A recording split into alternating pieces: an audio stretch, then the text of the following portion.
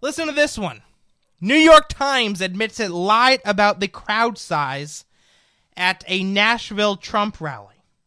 Corrects after president calls them out. See, that's what it takes nowadays, by the way. In order for the media to be even somewhat accurate in their reporting, it takes the president of the United States to call them out.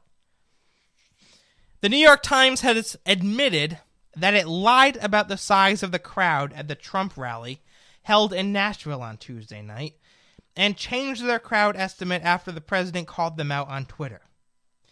In their original story on the Trump rally, the Times claimed the crowd size was only 1,000, a number that everyone in attendance Tuesday night knew was a misrepresentation of the much larger crowd at the Municipal Auditorium to listen to President Trump speak about his support for Representative Marsha Blackburn and her 2018 campaign for the U.S. Senate.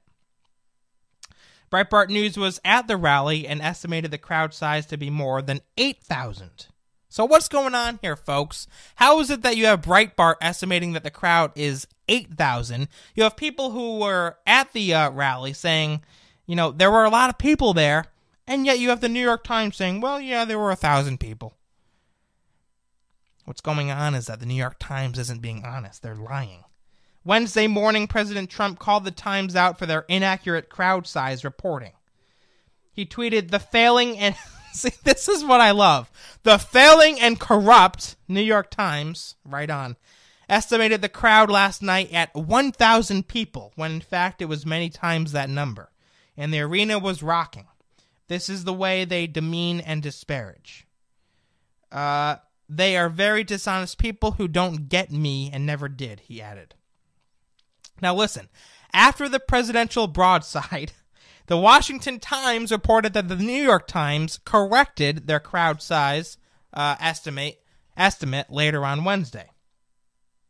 So now that the New York Times got caught, they got called out. They said, yeah, you know, we'll correct it. We'll issue a correction. We were wrong. Sorry. The New York Times, this is according to the Washington Times. I don't know why the Washington Times is correcting the New York Times, by the way. Why doesn't the New York Times just correct the New York Times and write about the New York Times? Anyway, the New York Times issued a correction Wednesday about the crowd size at President Trump's rally after the president challenged the paper's mistake, acknowledging the audience in Nashville, Tennessee, was more than 5 times larger than the Times initially reported. In its article online, the Times said an earlier version of the story, quote, cited an inaccurate figure for the number of people attending President Trump's rally. While no exact figure is available, the fire marshal's office estimated that approximately 5,500 people attended the rally, not about 1,000. The Trump campaign issued its own crowd size estimate of 7,500 to 8,000 people in a statement released yesterday. So, folks, this was obviously intentional. Obviously intentional. Nobody unintentionally says, yeah, you know, I think there's about 1,000 people at this rally, when in reality there was anywhere between, 5,500 and 8,000 people. I mean, that's a big difference.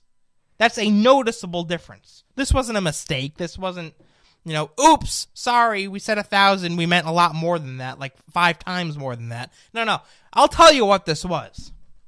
This was yet another example of the lying fake news media doing everything they possibly can to discredit Donald Trump. I'll say it again. I've said it so many times I can't even count. I'm no sympathizer of Donald Trump, but I will defend him until the end against BS attacks like this. I will defend him until the end against the lying mainstream media, because this is ridiculous. These little games that they play, they're like childs. The New York Times, yeah, it's being run by 12-year-olds. These little games. Oh, 1,000 people. Yeah, 1,000 people at the rally. No. Obviously, folks, you're smart people. You know what they're trying to do. They're trying to make it out to be that President Trump isn't as popular with the American people as he once was. That's what they're trying to do. That's their game. That was the intent from the start. And there's no way in hell they would have issued an apology or corrected their mistake, quote unquote, if Donald Trump never called them out. That 1,000 people figure would have stood till the end of time. And again, it's sad. It's extremely unfortunate that we are at a point in American history where we now need the President of the United States to call out the mainstream media in order to get them to report the truth. Donald Trump once said that the mainstream media is the enemy of the people. This is why, folks. This is why, yes, the mainstream media is the enemy of the people. Because they feed the people lies.